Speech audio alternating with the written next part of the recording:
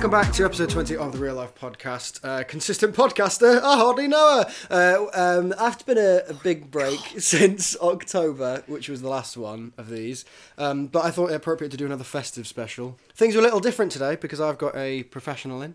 For Christmas this year, I wanted to find someone who knows their stuff, who really, can give me insight on the intricacies of performance. So I fired off various emails, contacted every person that I could conceivably reach, and made a million phone calls. And I finally found a brilliant professional actress to come on and do this podcast with me. But then she cancelled. So here is my sister. I knew that's where that was going. All jokes aside, you are actually an actor. I am actually a professional actor. You are. That's what you do for a job. It is. And a very good one, I will say. Well, it's been...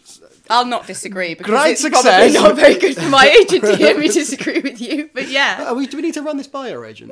No? Okay. You're not paying me. Absolutely bloody not. So we're just basically going to have a discussion, given that you are a performer, Yes. about our favourite performances in film. Yes. It's not going to be like a ranking system in terms of your favourites, because I think Okay. this more than ever is a bit stupid for that. And also it's better just to have a sort of more general Just the discussion favourites. about this. Yeah, I mean... Are we allowed to do ones we hate? We will get on to that. Brilliant. Can't wait. So, my leading question is just this. Yeah. Who is the best actor of all time? Well, what a light question to begin with. I know you haven't prepared anything. I haven't prepared anything. I'm so sorry. I just turned up. There are a number. It depends what you want them for. Okay. There are a number of excellent actors that I think are unbelievable. Mm-hmm. David Tennant is very close to the top of my list. Mm-hmm. Because I think that anything he does, I believe. I don't necessarily need somebody to be like a completely different person every time they do a performance, but I need to like believe everything that they're saying. Mm-hmm. And like he does a banking advert, and I'm like, maybe I should join that bank. I just think everything he does is very believable. Yeah. So I think David Tennant's quite close to the top of that list. Can I just say on that point? Yeah. I think the best actor ever is David Tennant. Oh well, that's probably because we had the same upbringing. Anyway, probably is that, but yeah, it's I can't think of anything he's ever been bad in. That was the main thing about it. Is that, I've seen him try his hand at most things, and it's always pretty bang on the money. Yeah, and also the way that I write now and the way that I understand dialogue comes from a lot of the things that I've seen him in, and the way he says things, because he says things right. That's kind of... There was a long time when I was a kid when I would read any book and it would be read in my head in the voice of David Tennant. Oh, that's a bit obsessive. But he did audiobooks for something. He did? But he might have done just been Doctor Who. I think it was Doctor Who audiobooks. Yeah, they're on Audible. I listen to those. Are they? Yeah. When I'm sad and lonely. Anyway. Plug. I think he's top tier. I think the same thing about Olivia Colman, but I don't think that she tries as hard. No. I think she just turns up and does it and happens to be quite good. Yeah. And I'm very jealous of that. But yeah, I also believe sort of 99.9 of the things that she does.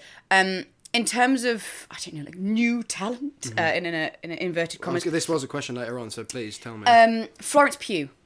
Of course, the great Florence Pugh. Unreal. Yeah. I think... Like, have you seen Don't Worry, Darling?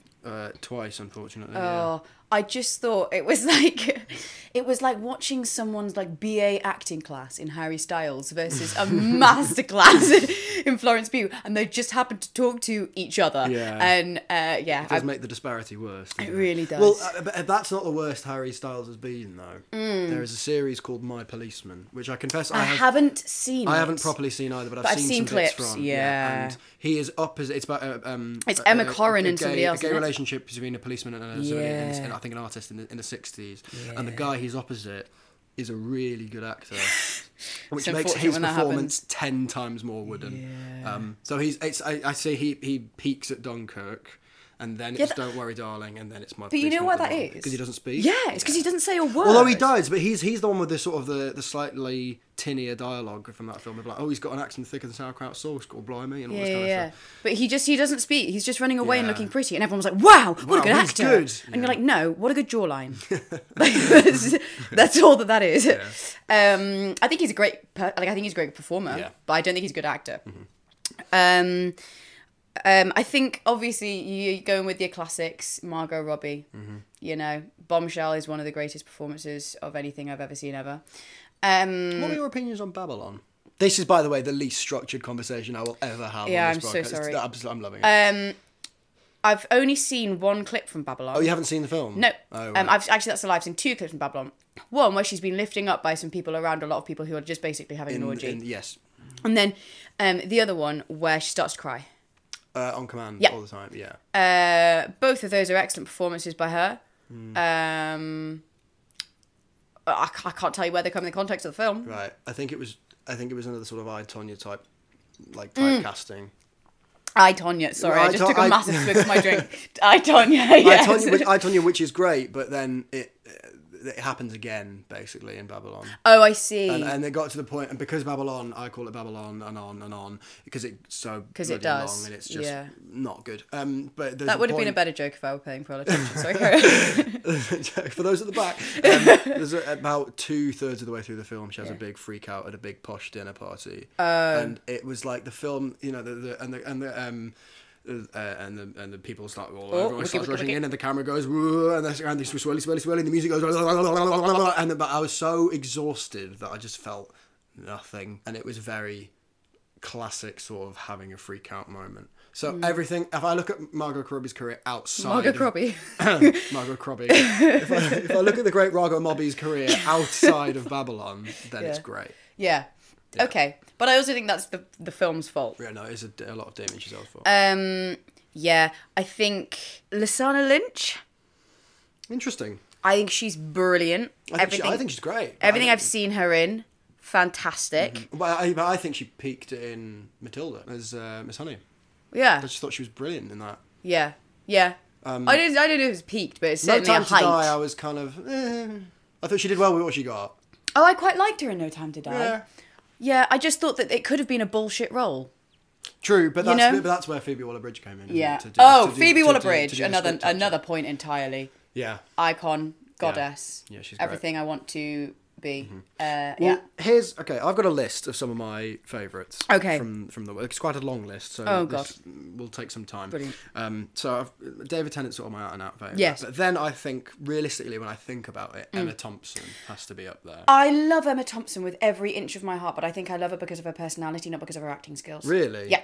Because I think that a lot of the things that she's done, fantastic. And then she reached a certain age and she was like, I'm just going to have fun, which I completely respect, but it means that a lot of the things that she does are the same. Okay. The thing is, when I think of Emma Thompson, I think of... Sense and Sensibility. Well, I think of In the Name of the Father. And then I think of Love Actually, which is... Love Actually. Just the most heartbreaking thing I've ever Love seen. Actually. When she just goes, will you just excuse me a minute? And she goes... And has a breakdown and then comes back. And goes, right, let's go. And I'm like, oh dear. Yeah. Toby Jones on the list for me. Right. Because he's sort of more of the versatile category. Right. Which is strange because you would look at him and think that he would end up getting typecast and things, but I don't think he does necessarily. Andrew Garfield. Yes. Should have won an Oscar at least twice by now. I agree. Also, I think Angels in America, I don't know if you... I mean, obviously this isn't filmed, but it was filmed and then streamed. Right. That's one of the greatest performances of anything I've ever seen ever. Right. So, yeah. I have Lupita Nyong'o on my list. I was going to say Lupita Nyong'o. And the reason is almost exclusively for Us. Yeah. Where she was snubbed by every award there was. There's two characters in the same film. I shat myself watching Us. That's a great film. Man. Terrifying. I think I listed it as my favourite horror film. I couldn't sleep that night, and I went back to my friend's house, and we were like, should we just watch Drag Race to clear the air? And I was like, yeah. So we watch Cars too. But yeah, she's two characters that are the same person, but they're also shadows of one another. Yeah. She makes the subtle differences very... Yeah. And, obviously the differences are... One is insane, but then they also have to mimic each other. And I think the way she does that is it's brilliant. Gorgeous. Yeah, I agree. Next on the list, I have Lindsay Duncan. Just for being like a stalwart for so long of like theatre and film. And TV and being like, here comes the ballast. I wouldn't have put Lindsay Duncan on my list, but now that you mentioned her, yes. Mm-hmm. Okay. Brilliant, fantastic. Last night we were watching Motherland. Yeah. Anna Maxwell Martin. Yeah, she's a bit of an icon. When she turns up in Line of Duty, she completely steals the show. Yeah, she does. Like, from start to finish. She does. Then, also, Death Comes to Pemberley.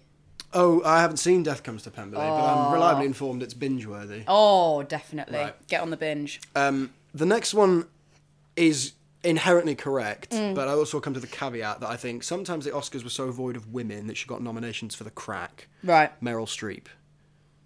Because she's just wonderful. But there's times she's got like 21 nominations and you go, all of them? Really? Yeah. I think that I have an interesting... I really adore Meryl Streep. I put Meryl Streep and Viola Davis in the same category. Okay.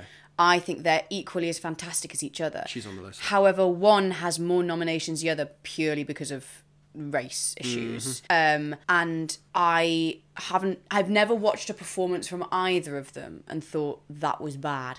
I've watched them in things and I'm like, oh, that was a bad thing, but you were good. You were good. Like, I watched The Prom. I've not seen The Prom. Oh, never ever watch it. Don't get me wrong, I'm a member of the community and there was too much community for me. You know, oh my God. It was so in your face. Also, James Corden was a crime. That's per. But Meryl Streep in it was immaculate. Right. So, yeah. Mark Kermode reviewed the Peter Rabbit film, of which James Corden plays Peter Rabbit. Peter Rabbit. And was not very complimentary about him and said he was a bit sort of uncharismatic and a little bit lifeless. Oh, that's just James Corden. James Corden's parents wrote in saying, "Our son is a lot of fun and very nice. Don't be mean, thank you." And then they read it out on the show and Mark was like, "Oh no!" Anyway, and then moved on to the next thing. Sure. Christoph Waltz. Let's talk about Christoph Waltz.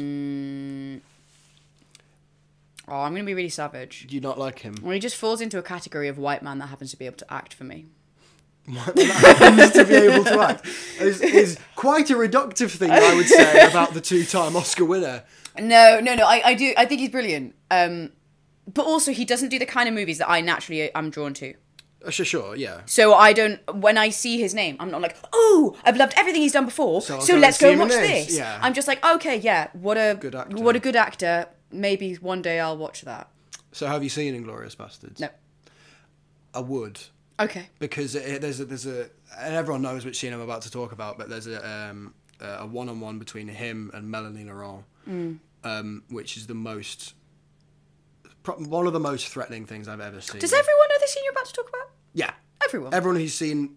Most people who've seen in the world? Well, not... Okay.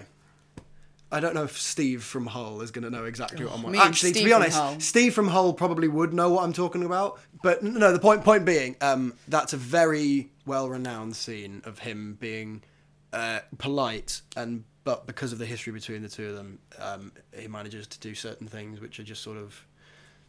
which tip it over into being genuinely very, very scary. And because we've been situated more primarily with her so far in the film, and the opening scene of that film is him going into a house in the middle of France somewhere and working out from talking to the guy who owns the house that there are Jews hidden under the floorboards. Right. And he's just sort of genuinely frightening, but in that kind of way that a lot of sinister people have, where their rapport can actually be very, very like friendly and approachable with the people that they actually like to talk to and the people that they trust. Like, it's a very strange comparison, but people always say of Katie Hopkins that if you meet her, then she is obviously, if you're white, very personable and very friendly, and she comes across very well mannered, and she says, "Oh, it's nice to see you," and all this kind of stuff, and acts very. And then she switches on, and suddenly this is a horrendously divisive, disgusting person who's capable of saying and horrible things and thinking horrible things, and that's exactly the kind of performance that is there. When he's just like, there can just be a moment, and then he'll sort of like not switch on a dime, because he doesn't go from 0 to 100, but he suddenly goes from being like, "Oh, I feel like I'm in relative safety here," to going, "Oh no, I'm shitting bricks at the minute." So he's a cinematic Katie Hopkins. The characters are. Sure. The man isn't. The man's lovely. Very nice fella. Have you met him? I haven't, but I've seen lots of interviews with him. Well, there we go. That's the same thing. Mahershala Ali is next on my list. What have they been in? Moonlight. Oh, yeah. Yeah. Yeah. Green Book. Yeah. Of which he is definitely a leading actor, not a supporting, so that was a baffling choice. I mean, he won for good reason, but yeah. And I mean, various other things. He's also Uncle Aaron, the Prowler in Into the Spider-Verse and Across the Spider-Verse. Oh, that's fun. And I just think he's one of those actors where it's like, it's focus time, and I'm gonna I'm going to say everything as it should be said and not chew the scenery at all. I'm just going to do my job, and it's going to be everything you would want to the best of it, and none of the flim flam. That's why I like him.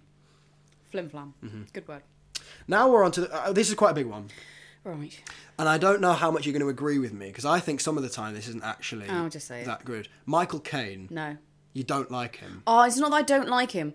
I just think he's the same man A lot of the time. It's like, you know, when you see like memes of like The Rock in like 5 different films. These are 5 different and films. it's like the exact same all Jumanji. picture of The Rock in a jungle in a khaki shirt. And you're like, okay, this isn't exactly range, is it?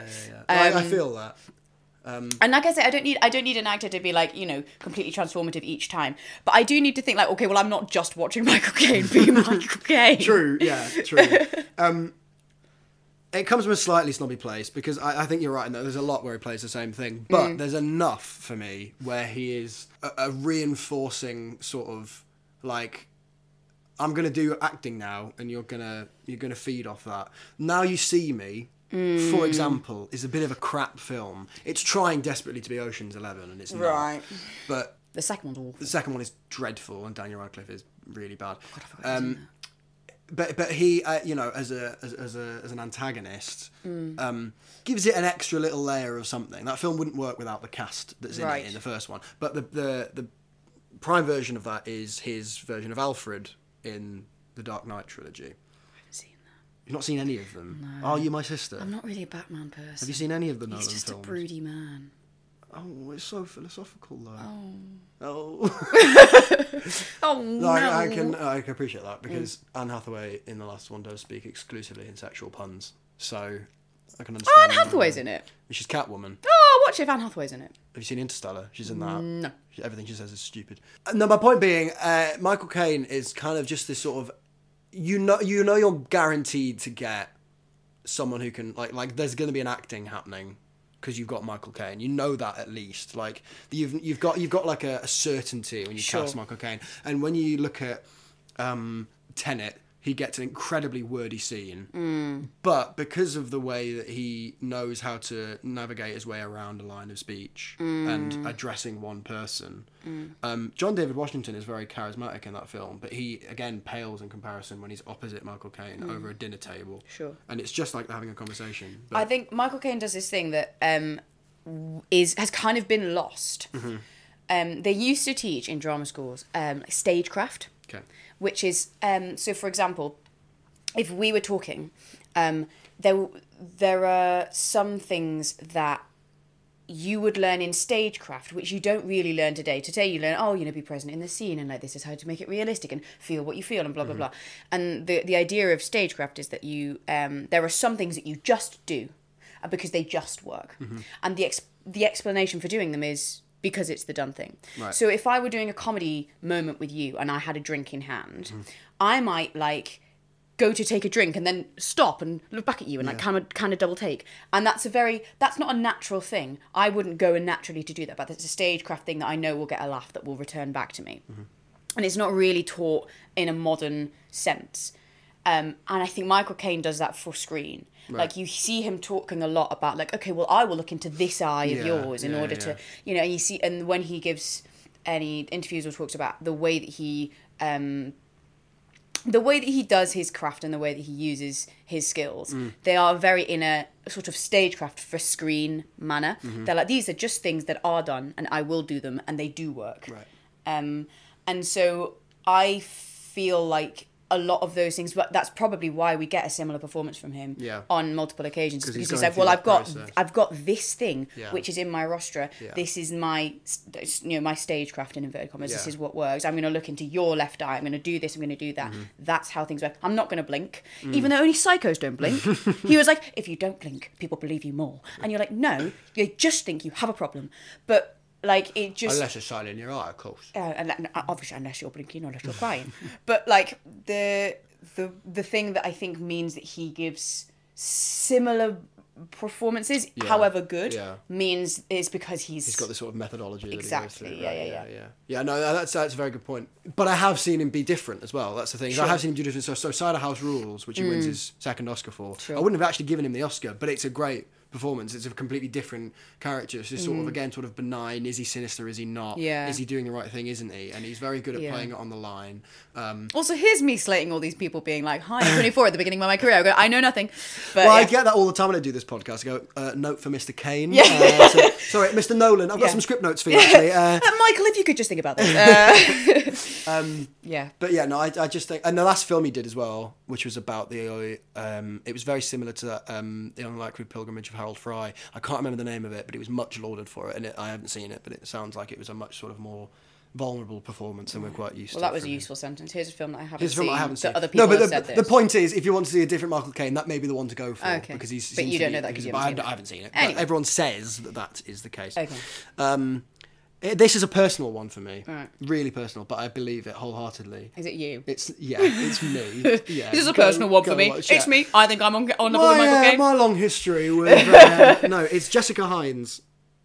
Oh, yes. When's she ever been bad? Have you watched There She Goes? No.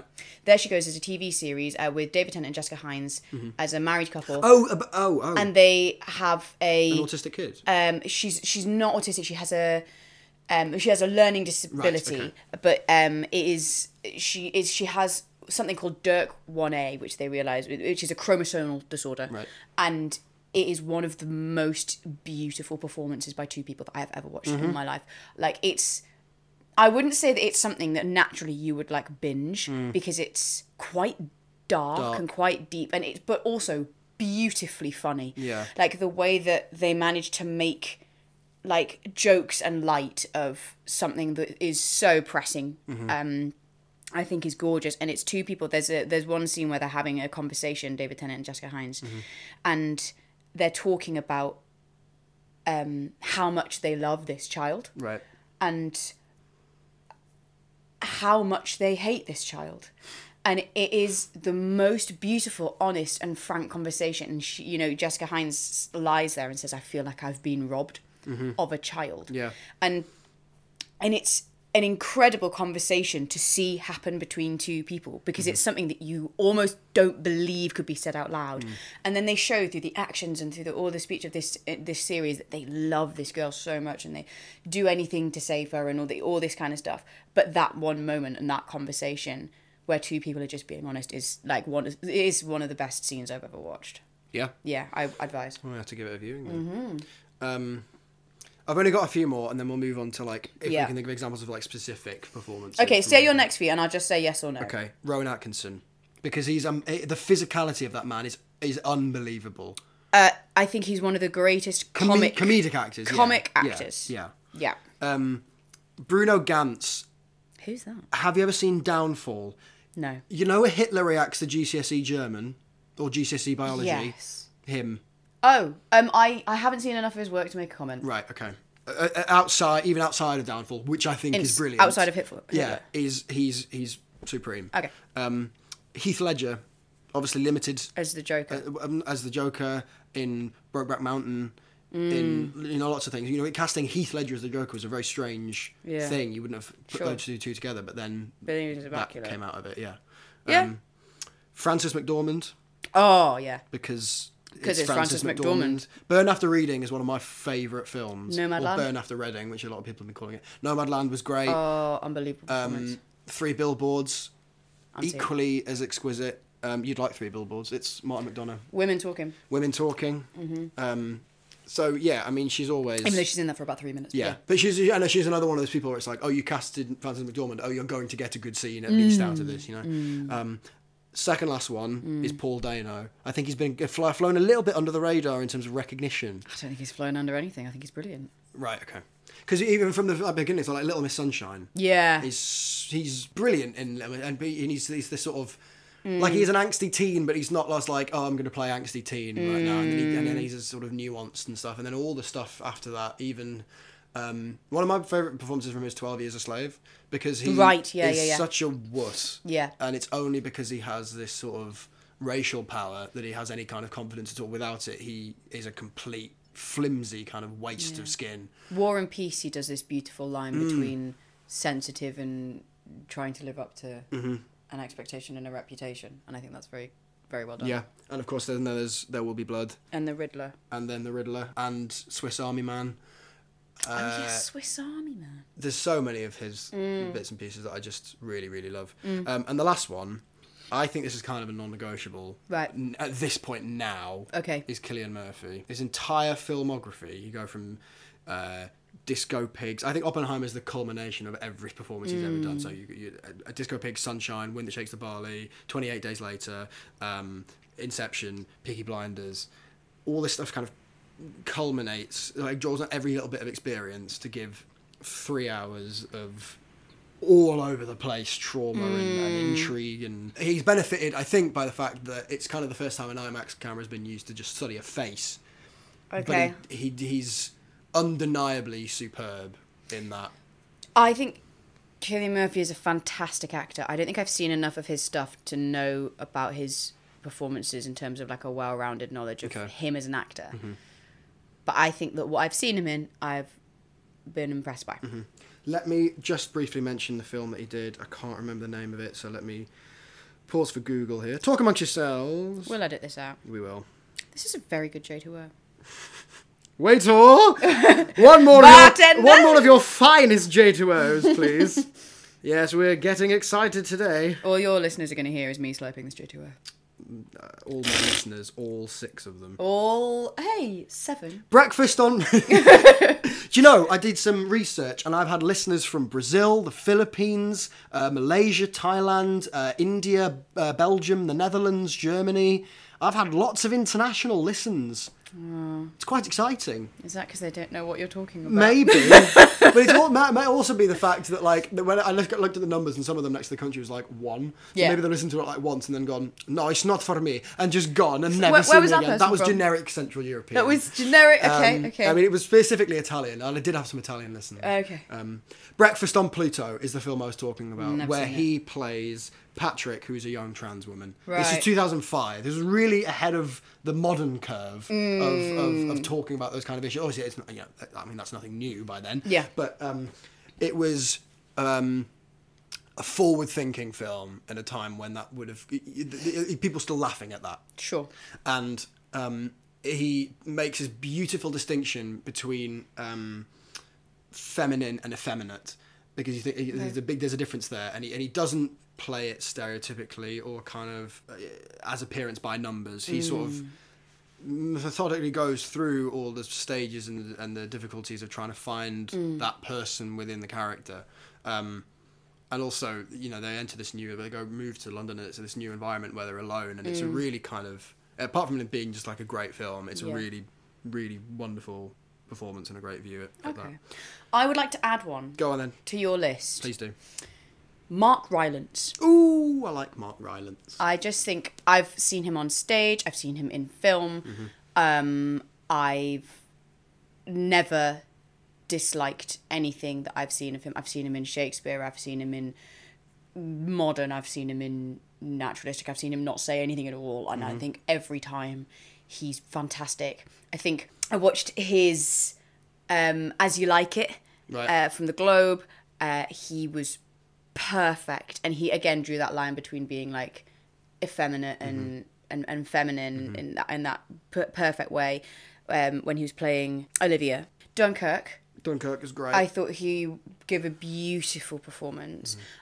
Jerusalem, obviously. Well, I was just about to say this. My A-level drama monologue was the talking the story about the giants coming over the hill, and it was largely inspired by him doing it. And I recently watched. I recently saw Dr. Semmelweis at the Harold Pinter. Yeah. And although the production as a whole I thought was momentarily flawed, I thought he was gorgeous. Like he was fantastic. Yeah. Let us not forget Bridge of Spies, which is what he wins the Oscar for.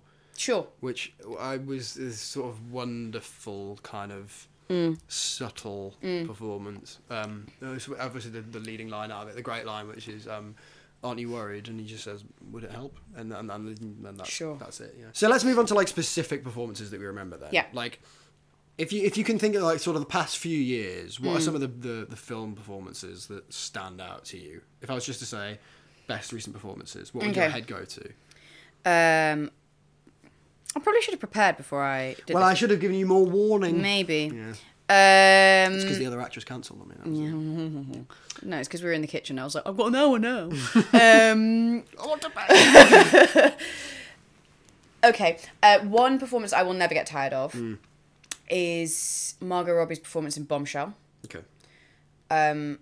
As a woman who essentially goes into Fox News as somebody with ambition, as somebody who wants to climb to the top no matter what, as somebody who doesn't really, who doesn't worry about the morals that Fox quite happily dismiss. Right. So she's a bit naive in that.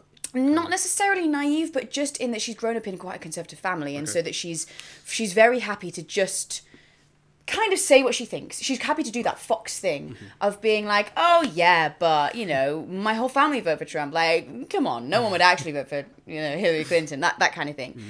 And through making friends with Kate McKinnon's character, and then having a sort of fair relationship in that regard. That starts to change her view of things, and somebody who I know and care about in this phrase, somebody that I'm friends with is, another way of leaning, and so that put everything that I've thought into question. Yeah. And then the issue obviously surrounding Roger Ailes. Yeah. I think she plays it perfectly as somebody who goes in thinking that she knows everything and lands slightly over her head. And then has to deal with the repercussions and doesn't quite know how to mentally cope with the repercussions of that. Right. I think that it's done absolutely beautifully. And I think that she draws this gorgeous line between wanting to show up and show herself off and feeling afraid as a woman when she's told to show herself off. Okay. I think that's really, really well done. Kristen Stewart in Spencer. Sure.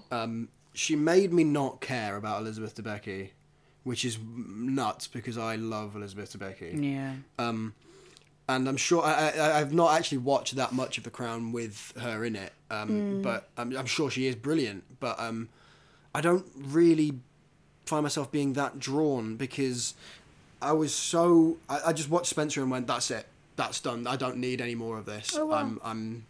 That's perfect for me. You've done everything that I wanted to happen there. It was a beautiful change for her. Yeah, and also it's because that film as well, in such a small space of time, captures so many of the dilemmas that she was facing that I don't think I need it played out in a whole sort of beginning to end of relationship kind of thing. Like, it was so tightly contained, but everything, we got the fact that everything around her in the establishment was forcing her down one way, and then she was feeling a different way, and she had outside sources like Sally Hawkins' character that she could go and confide in, all this kind of stuff. And I was just watching it thinking, I'm entranced. I've forgotten who you are. Yeah. And that's exactly what I want. Anthony Hopkins in the Father. The Father. Yeah. I mean, he is brilliant. He's fantastic. I think a lot of things about that the script, the screenplay, the cinematography, everything made that film beautiful. Yeah. But you felt the confusion that he felt. And I think if an actor makes you feel exactly the same thing that they're feeling, that's their job done. Yeah. Kate Winslet in The Reader. I think that's one of the most beautiful performances. Interesting. Because she gives away enough that you can tell that she's in love, and she holds back enough so that you can tell that there's something wrong. Right. And I think that's quite a hard line to draw as an actor, to be able to give away a certain thing but be keeping something to yourself. To keep something to yourself when you're trying to show it to other people as an actor is a very difficult thing to do. And so to be able to hold something very, very, very closely so that we can see that she's holding something but we don't know what it is, but then that she's giving us so much more, is really impressive to me. Okay. Yeah. Fair enough. There are probably others. I'm sure there are. Toni Collette in Hereditary. I haven't seen it. Oh, she is just the best. She's so brilliant. One of the best performances in the last decade, easily. The film I don't get on with that well, because for 3/4 of it I think it's perfect, and then at the end it sort of starts to go all over the place, and I start to hate it a bit. But she's undoubtedly great. The same as I mentioned before with Lupita Nyong'o in Us. Sure. But I really love a measured performance, which is something I've come to realise, which is why Hell or High Water is one of my favourite films. Okay. It's got a front three of Chris Pine, Ben Foster, and Jeff Bridges.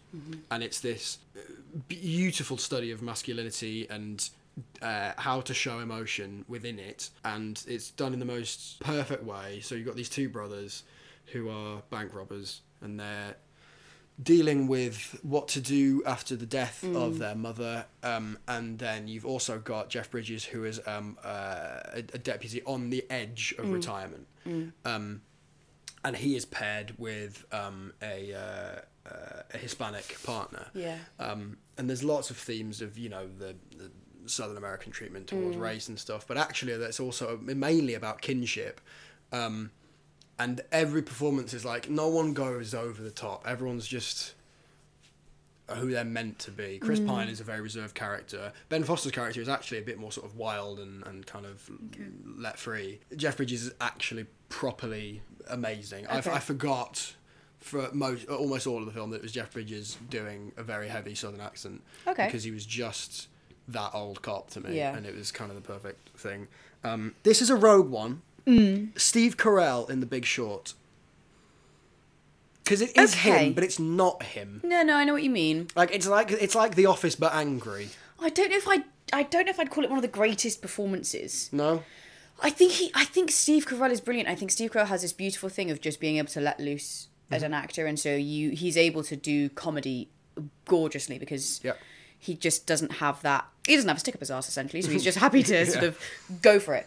And The Big Short was that, combined with the weight of having made the decision that affected so many people's lives. I get it. I wouldn't have said it, but I get it. Fair enough. If I keep saying at random times to my friends and no one gets it. Yeah. Mel? Do you know what I mean? No, I can tell it's Steve Carell. There's a blooper from The Office where he walks into the room. Yeah. And he says something, and then Melanie from off screen goes, yeah, hello, someone say my name? And he just goes, hi, how are you? And she's like, we're filming, by the way. And in the next take he walks in and just goes, Mel! Okay. So no one else seems to get it, but I do. Oh. No, I like, Toby, can you shut the door on your way up? Just the noise you made when you stood up. I think Saoirse Ronan in Lady Bird. Lady Bird. I think is the perfect example of feeling righteous in teenhood. She doesn't make it a stereotype of a teenager. And actually, to be fair, I think she goes on my list of like great. Okay. Yeah, I think she manages to draw the line between like she's so sure she's correct in everything that she does. Like as somebody of that age and somebody of that disposition would be, and the relationship that she creates with her mother and the way that the reflection at the end of the movie, I think to ground yourself that much in the character that you so obviously believe everything you're doing is correct, like I that's the goal of being an actor for me. And so I think she does that perfectly. Okay, question for you, Mr. Question reversed. Man. Uno reverse. What do you think makes a good actor when you watch somebody on screen? Literally my next I would say that the thing that makes a good actor is somebody who is in understanding of what their role is actually about. How very loose. But it is loose, but it's not. And the reason why it's not is because there are so many performances that I see where people just decide, I'm X person in X place doing X thing. Sure. So this is probably how I should do it. And then you end up chewing the scenery and it all gets a bit heavy and it all is. But when you are aware that, you have an emotional part to play and you have an important part to play in terms of story and the other characters and how they work around it. If you are capable of then essentially making us feel how we're meant to feel without making it look like this is a performance, that's when I'm on board. Which is why I really hated Babylon, because it obviously is a film about actors, but even when but we're kind of annoying to do films about. Yeah, but I mean, even when they're not acting in the film, they're still evidently doing a performance. Even Brad Pitt, who I love, I just think he's like the coolest person in the world. So naturalism is what you look for. I'm looking for naturalism, unless it's an inherently bang on the wall, this is not a naturalistic film, and they're doing a different thing. Then of course they'll do a different thing. That's the point of it. But if they're trying to purvey someone to me, I want to believe that they could exist whilst also appreciating the point of them. Okay. And a lot of acting, I don't often see the point of them, which is why when films have you don't see the point of the character. I don't see the point. They haven't. Or their action. Their action. They haven't. Oh, so you have to see the reason behind the action. Yeah. Okay. I have to see why the choices they've made are in the situation that they are. Right. So you have to see them reasonably act. Yeah. Sure. Okay. Great. Glad we got to that one. I don't want to see is Jared Leto in House of Gucci. Okay. Never mind. There is a line when he's having a scene with Lady Gaga, who is, her accent slips a bit, but she's fun. Yeah. And he has the line, stop, you're going to make me cry, these are just mock-ups. This is how he says it. Please say that with less emotion. But that's the line. Okay. This is how he says it. Oh, stop, you're going to make me cry, and all these are just mock-ups. And I'm sat there watching one more time for people at the back, please. No. I'm just going, what is the point of you? For those who don't have a visual on Dom, he's rubbing his face and nearly crying. I'm upset. I mean, I hate Jared Leto as it is, but I see it all the time. And actually, I see it a lot Tar, for example. Tar is the result of this is basically Kermo's opinion of Jack Sparrow, is that it is a performance as a result of a director who's gone, I'm directing it, right, just let him do the thing, and then Cate Blanchett does this sort of what I think is this ridiculously pompous performance, because she's gone, right, okay, so I'm this sort of like this mad composer who is she's a woman in her field, so she's got to be mad, she's got to be crazy, because it would drive you crazy, so she can't be normal, so everything she does she's going to be absolutely fucking mad. And I'm just sit down, okay, just for a second. And when you're not conducting, because I can appreciate everyone, composers get emotional and conductors get riled up, but they're not always like that. And you don't have to be like that when you're opening the fridge or walking down the corridor. She basically walks down the corridor going, just walk! There's no need to do all of this extra crap. So you don't like the idea of over-performance? Over-performing and, I'm doing some acting right now, bug me. Okay. No, not even in the sense that, I see what you mean. Like, everyone look at me, I'm acting. But just when people be like, I'm going to say this line, and this is how the line is said. Moving on. Yeah. I want to engage with people. Right. So, now that I've done about 5 minutes of spiel from a non-professional, let's talk to someone who knows what they're talking about. What's the difference between a good performance and a great performance? Okay. I think a good performance is something that is well thought through, well prepared, preconceived, and completely in character. Mm-hmm. I think a great performance is somebody who responds acutely to whoever they're in a scene with, or whatever surrounds them. That's something that, for example, the person at the top of both of our lists, David Tennant, I think that's something that he does. I think that's something that Saoirse Ronan does. I think that's something that they manage to do perfectly, is that if you're having a conversation with somebody, you don't know what they're going to say. You don't know how you're going to feel about what they say until they say it. Yeah. So if you said to me right now, I hate chocolate, I wouldn't have an opinion on the thing that you just said until you said it. Mm-hmm. Okay? And at that point, as soon as you go, I hate chocolate, I can go, what? You fucking psychopath. What? I'm allowed to swear on this, aren't I? Oh, absolutely. Oh, okay. I mean, you absolute fuckwit. What are you talking about, okay? But only after you've said that to me can I have that reaction. Okay? And there are some performances that I watch and I think, you've had an opinion on this before you knew about it. Okay. So you've seen this person, you don't know really who this person is, you've had a conversation with this person. But it's like you know the end of the film or the play, but you're responding to this person, or you're thinking so much about your own performance that you're not responding to this person accordingly in the time that they're giving you what they're giving you. Right. And therefore, or you've planned your response and it's unreasonable. Right. I want to watch somebody who they receive news or they have a conversation and I think you're being informed every step of the way by this other person on how you then react to that. Right. This is such a base way of saying that acting is reacting. But it is in the sense of, if you're having a conversation with someone, you don't know the next thing that they're going to say to respond to it. So and obviously as an actor, you have to learn your lines. You have to prepare how you have to prepare your character, how your character feels about lots of different things, how your character reacts to things. But it doesn't know how they feel about that until they've heard it. Right. And there are people, I think, who prepare to, not too much, but there are people who know how they're going to feel about something Before they're meant to. And they don't allow themselves to realise that. Yeah. They simply know that they feel it. That's interesting. Yeah. Because some of my favourite scenes ever are scenes where someone starts off as one, in one mindset and leaves as a completely different one. Yeah.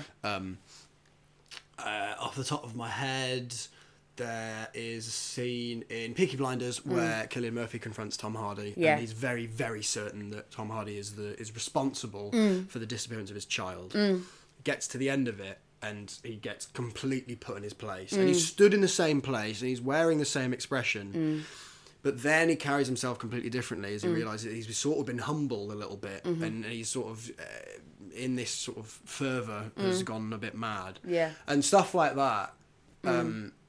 Where you actually watch somebody change their mind or watch someone do something as a result of something else is much, much nicer than just sort of playing out the scene, because we all know where it's got to go. Yeah.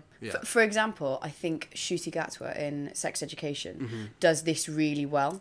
Yeah. I think Ncuti's a person who he really creates a character, he really builds his character, and he knows exactly how a character would respond, but he doesn't respond until it's given to him. And so, for example, like, you know, all these conversations with Otis, he doesn't react in the right way. He doesn't he doesn't preempt anything that's going to happen until it happens, and then he reacts accordingly. I think that's really, I think that's the way forwards. Yeah. Okay, flip side. Yeah. What performances do you not get on with? Specifics. Very if you can specifics. think of times when you've watched someone and gone, that was awful. that was rubbish, or I don't agree with everyone sort of liking this, or something. Okay, I feel like we were talking about this yesterday. Cameron Diaz in The Holiday. Yeah. I just think that's a perfect example of, like, here's a black or white character. You know what I mean? Like, here is a... I'm going to rephrase that because that's not what I meant that to sound like. Here's one character here's or the other. a polar choice of one character. I will play everything in this slightly uptight, frivolous mindset. I have learnt my lines and let me repeat them to you. I think it's bad. And I think that's kind of the allure of the film, isn't it? Like, it's a lovely film that has a, you know, that's warm and happy and has a bad script. So long. But I don't think Cameron Diaz is good in that.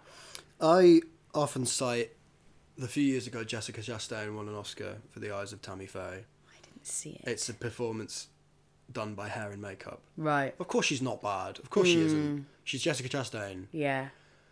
But in a year when Spencer was about, right, for that to win. Oh, you're just in love with Kristen Stewart. It's not even Kristen Stewart, because I'm not a massive fan of, like, the Twilight films and stuff. I know there's a lot of people out there who defend them. Yeah. I personally don't. It's not like I love Kristen Stewart, but I love her in that. And it's just one of those things. Like, The Eyes of Tammy Faye was such a strange film. Even Andrew Garfield was good in it, but strange in it. Right. And the entire thing was just odd.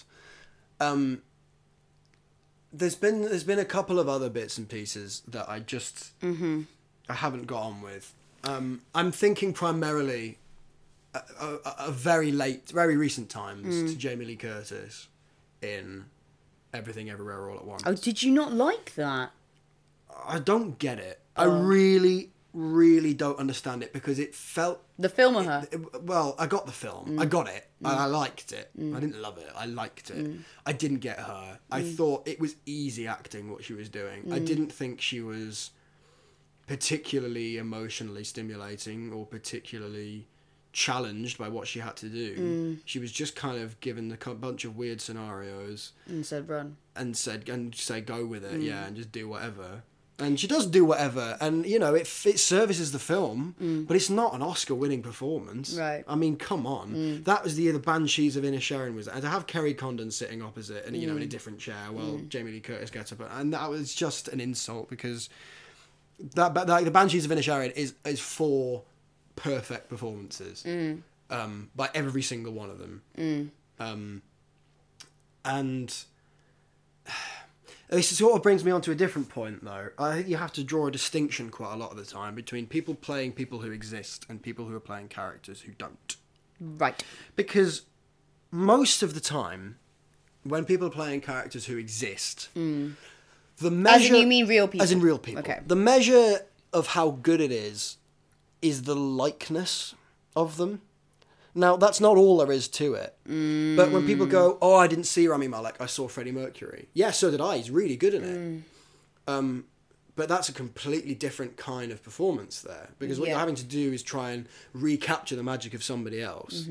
Rather than come at it from a new angle and be a character who has to make emotion and can't rely on the little... beats and clicks of someone we already know. Yeah. At Eternity's Gate is a film which sort of went under the radar a bit. I don't know it. But, well, it's slightly under the radar, but Willem Dafoe got an Oscar nomination for it. Right, He's okay, playing, I should know. for playing Vincent van Gogh. Oh, okay. And he is... Willem Dafoe? He was really, really good. Okay. You will know it because it's the meme of Willem Dafoe looking up at the sky, looking terrified. Yep. That film. I see. Which is an elite gif. Right. But, yeah. you know, that to me is a great performance, but it's a completely different performance to something like Tinker Tailor Soldier Spy, which is about a group of people who can't come to terms with their own fallibility, and they can't come to terms with the fact that they are running out of time, and that they are becoming obsolete themselves. Okay. And...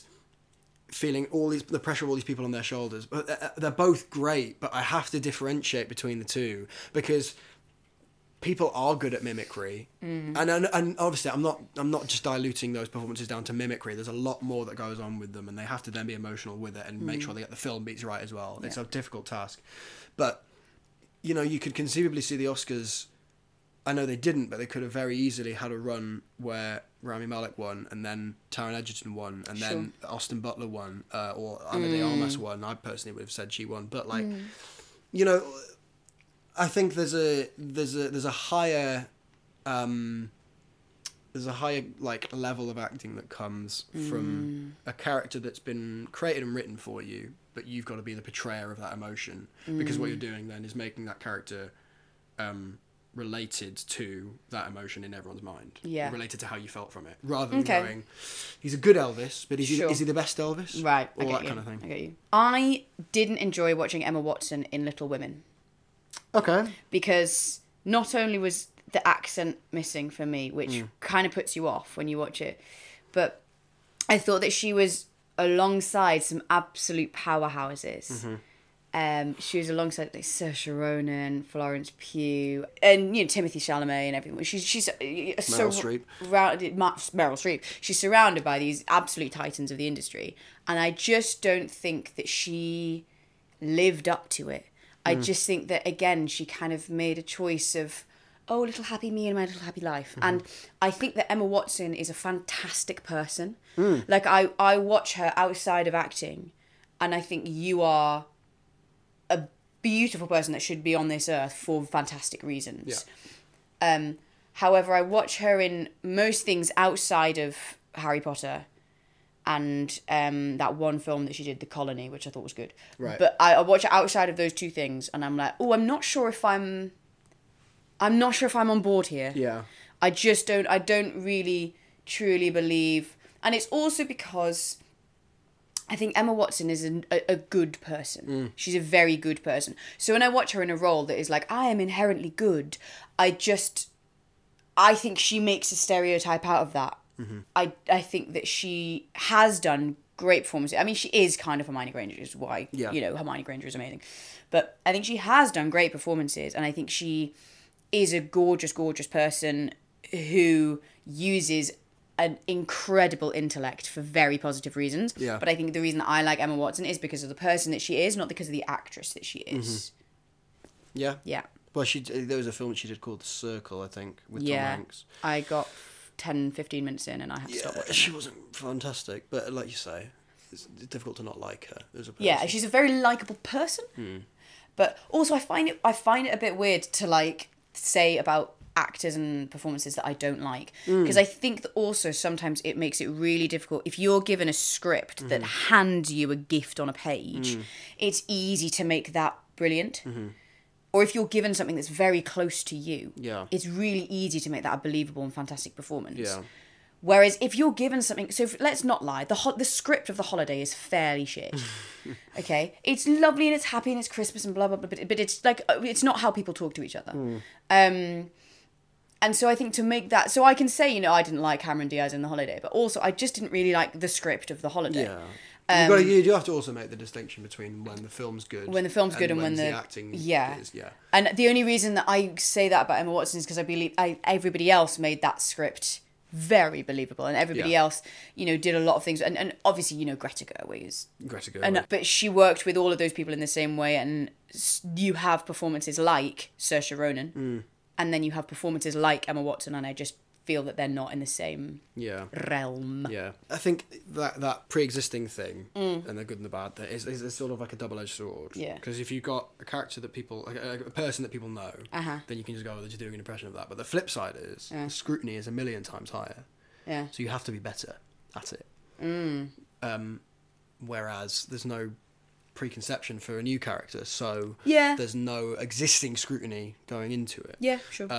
I have a problem when people say it was just boring because nothing happened. When films are about people talking to each other, like Steve Jobs, or women talking. Women talking, for example. One of my favourite films is When Harry Met Sally. And there's not actually a lot that happens in that, but it's genuinely well written. Oh, I don't like it. Do you not? No. I think it's properly And it's not good. because nothing happens, it's because I can't stand Harry. You don't like Billy Crystal? Oh, God. I love Billy Crystal. I just can't stand him in that. Oh, no. I just think he's a bit of a dick. No. Yeah. They're both as dickish as each other. That's the point of it. I don't know.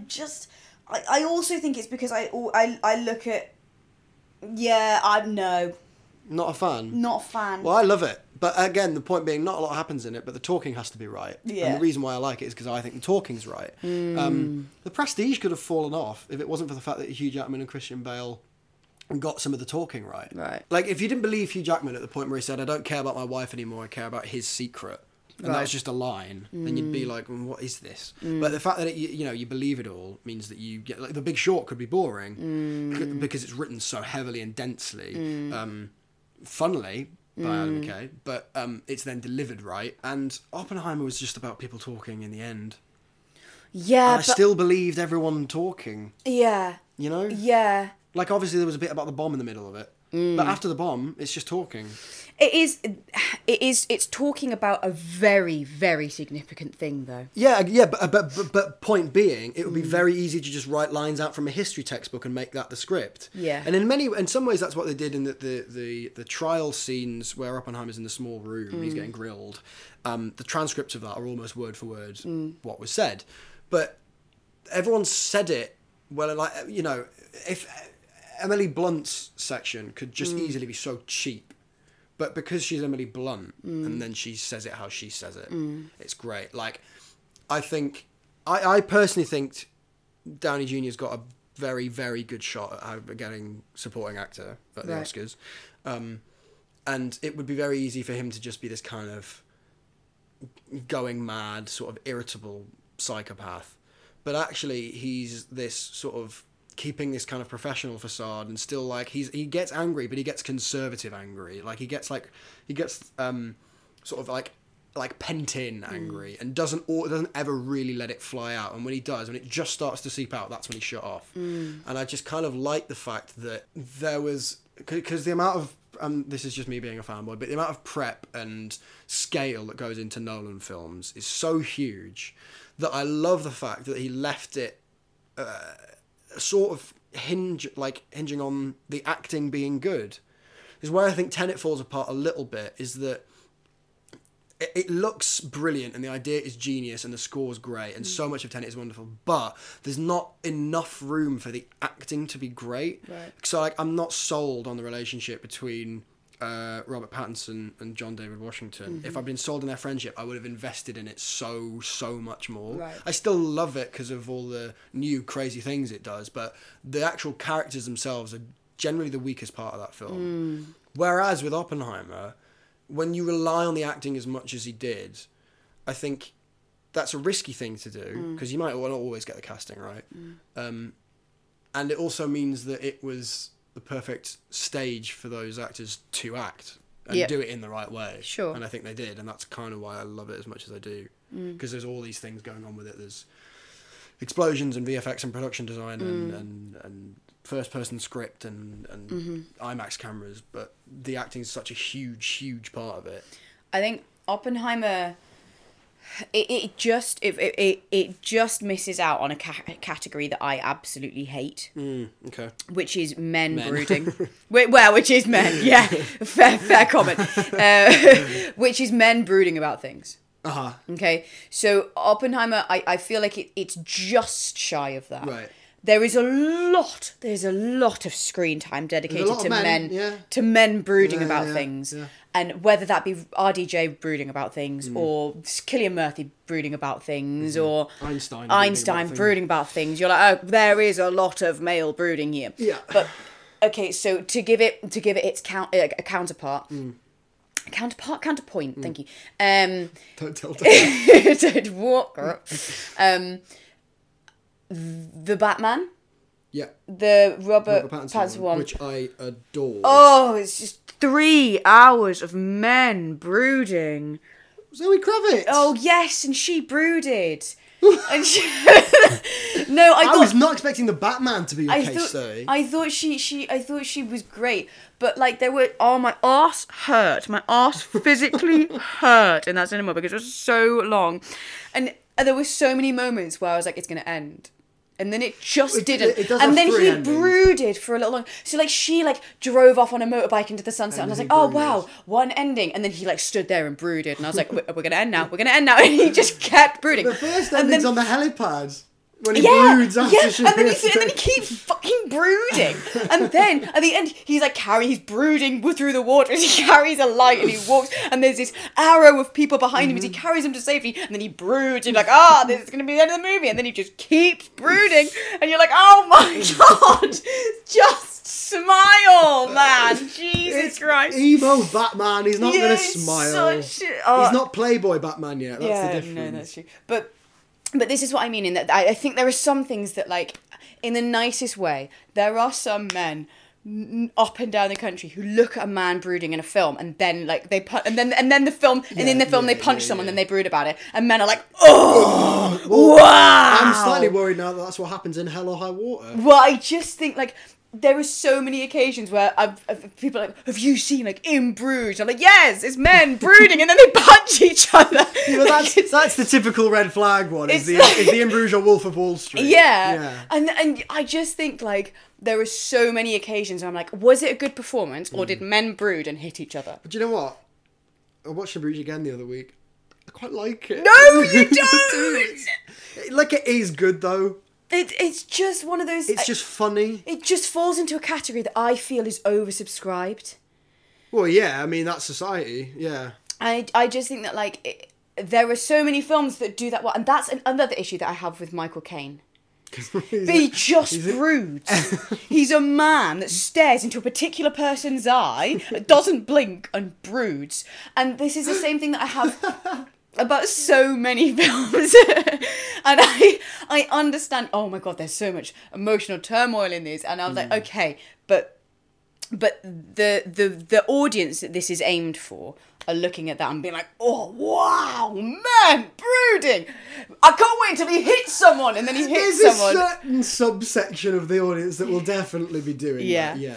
But I think, I mean, it very much depends on the film for me. A lot of the time I can separate myself from that definitely very present element of going, we'll have some men brooding. Yeah. That'll look great. Yeah. But there are times when I can see that happening, but I don't want it to detract from what I am actually feeling, which is that I'm getting on with this quite well. Like Tinker Tailor Soldier Spy has a lot of Gary Oldman and Toby Jones and John Hurt brooding, but it's so well layered that I'm just kind of definitely going with it. Sure. I totally take your point. Yeah. I can see it in so many films. Yeah. I think maybe that's where I'm sort of at a dichotomy here, because like I said, like the measured performance is something that I really, thank you.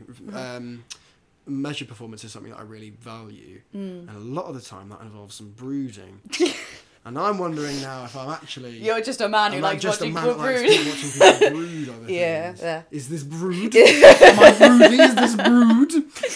Yeah, that's my interesting. That's my pet peeve about things. Okay. Well, I'm also going to touch on this conversation in a different podcast as well. But I want to ask you then. Do you want to ask it, or do you want to sit silently? I want to ask you something. So thank you for listening. And ask it then. I'm trying to work out how to word it. Okay. But I think so. On the topic of sort of women in film, right?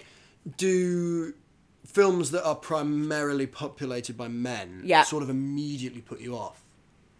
It depends on the subject matter. Okay. Sometimes yes, sometimes no. Right. Like, okay, when the whole thing of Barbenheimer came out, when I was thinking about what I want to watch, I was Barbie. I was very busy. I was like on tour at the time, and you're doing 8 shows a week, and you're like, okay, well, what am I going to dedicate my one day off to? And so I was like, oh, if I only get to watch one of these, you'll go for the one that you which really one am I see. going to watch? And I'm going to watch Barbie because the subject matter is probably... Like, I wasn't somebody who liked Barbies. I didn't play with Barbies when I was a kid. It wasn't really my realm. But from what I'd seen about it, the fun it made of that world and then the positives it created from that world, I wanted to watch it more.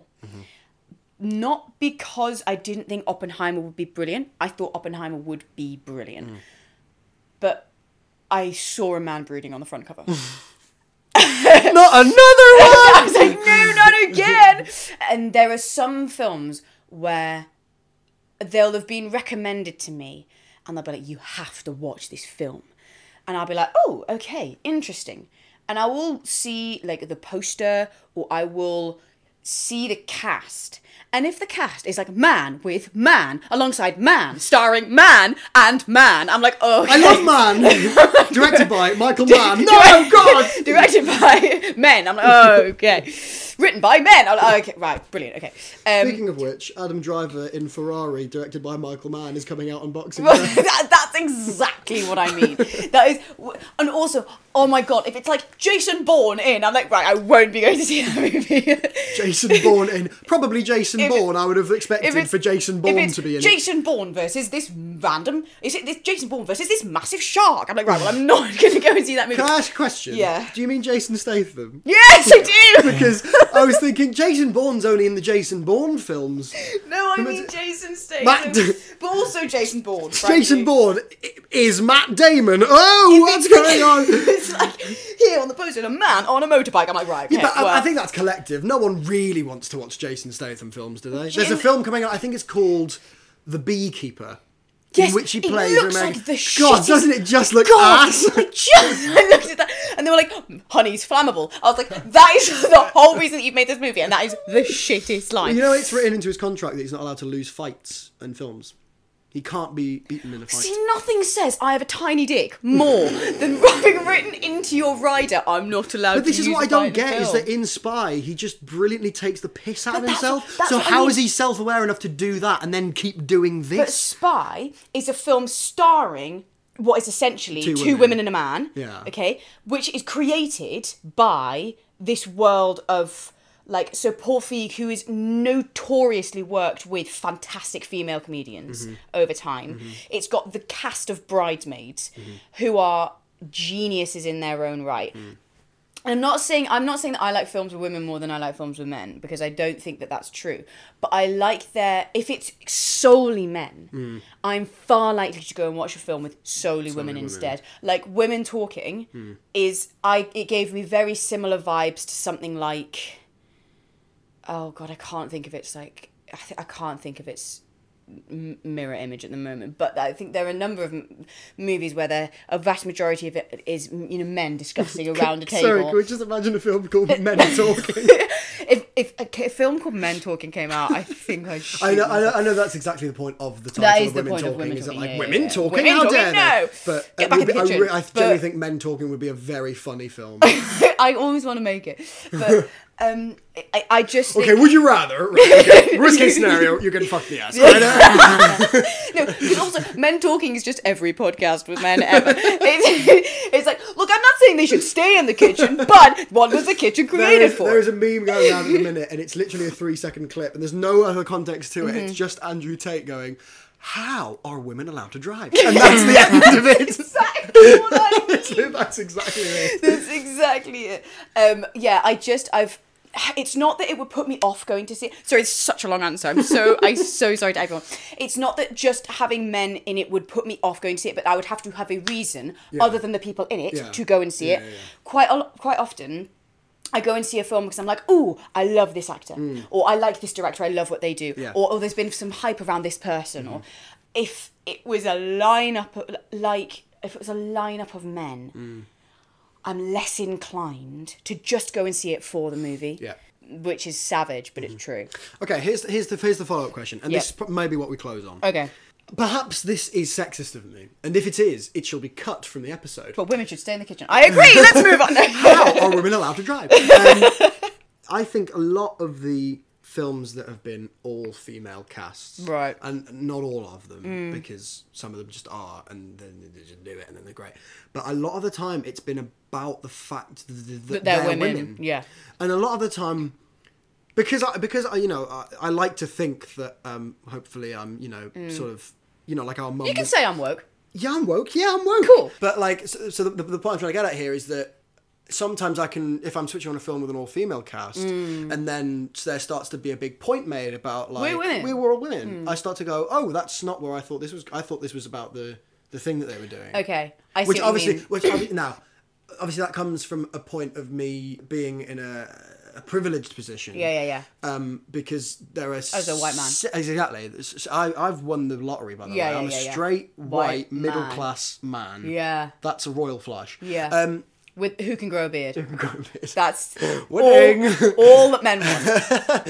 But like, obviously there's so many people around the world that still need to hear this and still need to recognise it and say, this is an all-female cast. And things are done differently by women, funnily enough. Women don't start wars. Yeah. Okay. I know what you mean. So I'm wondering, some of the best examples then presumably would be the ones where it's kind of just the women doing it.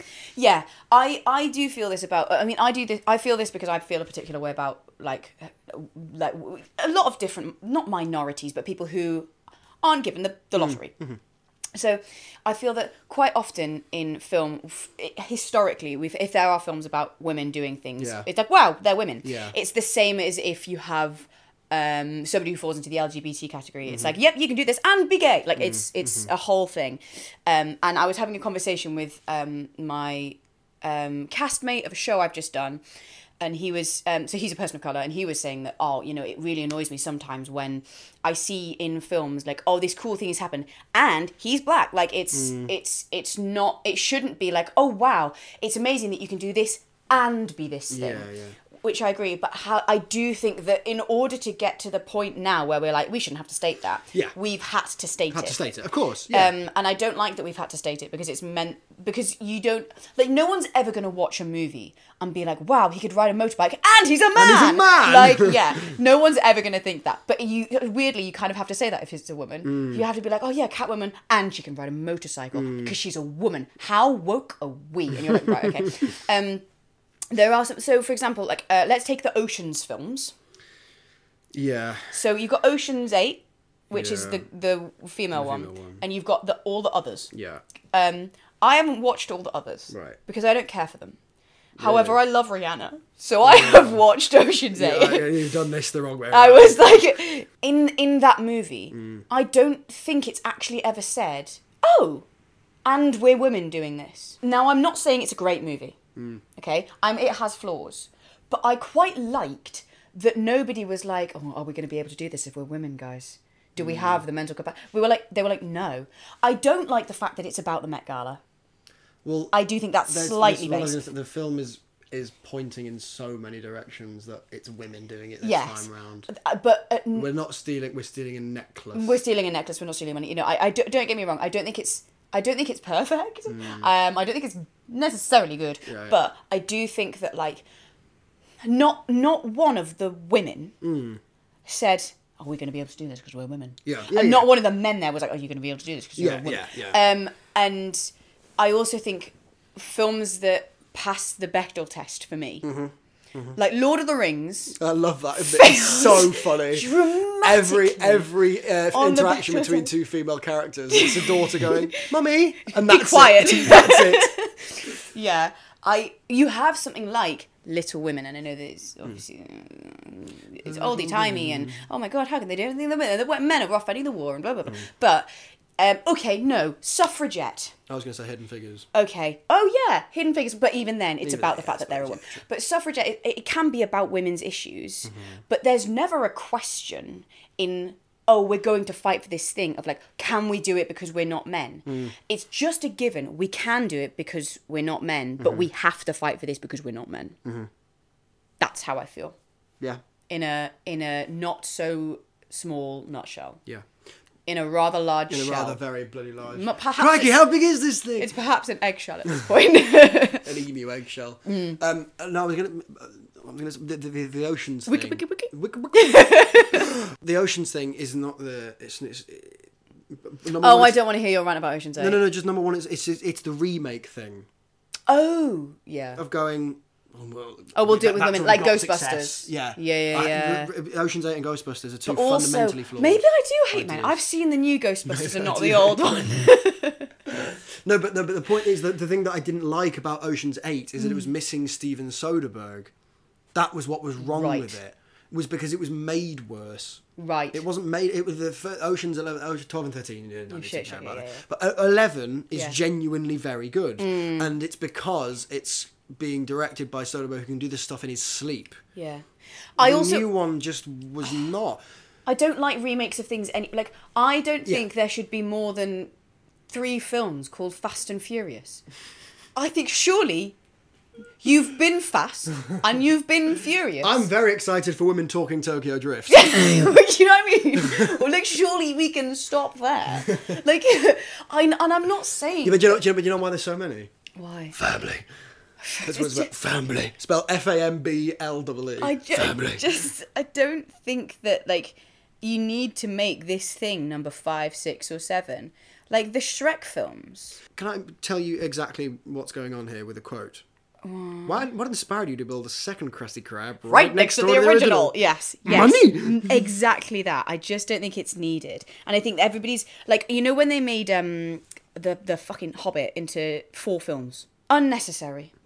Probably, yeah. And I don't like when they're like, oh, well, this number 1 of this went well. Let's make number 2. Mean Girls 1 is one of the best movies ever created, ever.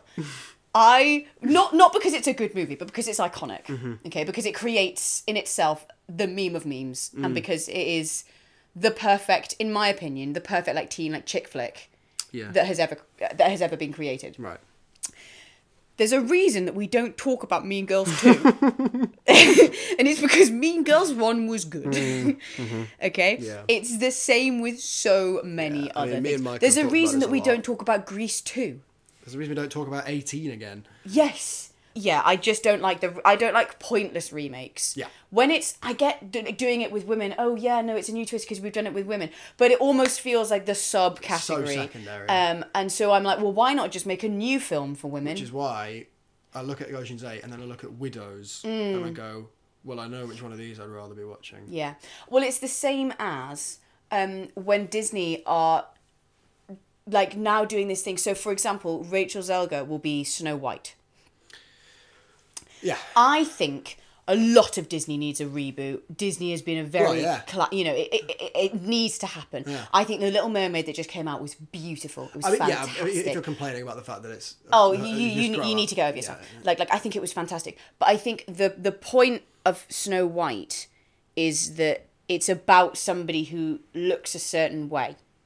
I don't think you do the other. So I think make a new movie. Oh, I thought you were going to say set it in Nazi Germany. No, I think empower these people anew. Like give them something that is their own. Yeah. Like don't do you know what I mean? Don't like just coattail. Yeah, don't colour something in. It's for black people now.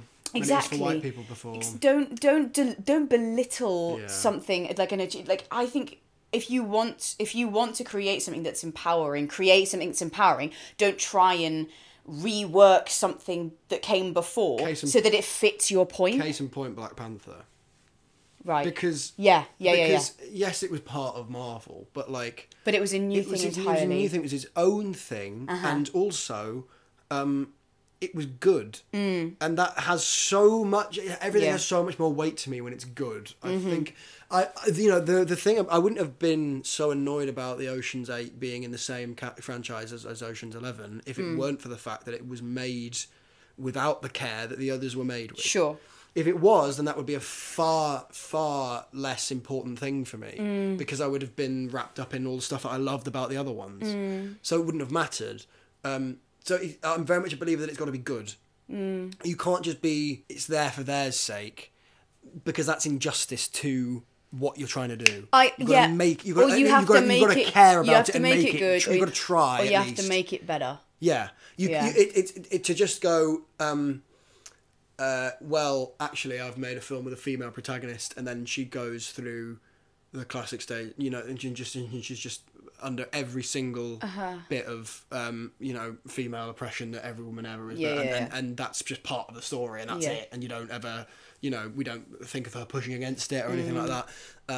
Well, it was all very well. You've got a woman there, but you're not trying, and you're not trying to make it good or caring about it enough. I thought the new Bond did it perfectly. I absolutely adored No Time to Die for exactly that reason. I think they did it perfectly in that, they were like, oh, it's not that we're just saying that a man can do this, because look, Lashana Lynch is now 007 technically. Well, exactly. But it's not that she's taken over the role of James Bond. Yeah. We're just saying this isn't something that's exclusive here. We've created this entire new system where this person who's just as good as you, by the way, and has done all the things that you have claimed to be able to do apart from womanize your entire life. Look here's this person who happens to be a woman, who happens to be a woman of colour, who has come in and done everything that you think. You've said that you are the only one that can do that. Oh no, who's come in and done everything that you can do. You're still here. Yeah. We haven't written over you. She's just got your job because we thought you were dead. Yeah. And but that exemplified by the Ana de Armas scene, where she just goes, I think I know how to do it, and then it's just better than everyone. It's great, and she's having so much fun. I've done 2 weeks of training, or whatever, and then it's just better, and it's really a lot of fun to watch. Yeah. We went slightly off the rails. What was the question? It was about women in film. Oh. But I'm very aware that we need to wrap this up because quite brilliantly on the topic of women in film, Verity's got to go and bake in the kitchen. I've got to go back to the kitchen. Is that in film? I'll film myself in the kitchen. Are you allowed to drive? So we'll leave it there. But we've covered a lot more than I thought we were going to cover. You're welcome. And I very much enjoyed this being a bit less My sister will be in something soon. Just finished a run of a thing. Literally the other day. Verity's finished a run of something yesterday, so she's here now. So look out for it. Stop now. No, do, because people will go. We'll get my one Brazilian listener to fly Your over. one Brazilian listener will fly over. One person going, I'm here for Whoever you are, Rio. Brazilian listener. I really hope you're well. I hope you're well, Brazilian listener. And I'm really fascinated by your language. You gave me a very, very exciting evening looking at my Spotify statistics when I went, I'm international. So thanks for that. The cross-continental as well, not just international, cross-continental. Okay, let's end it there. Okay. Thanks for listening. Recommendation this week, I'm going to say Parasite is on Netflix now.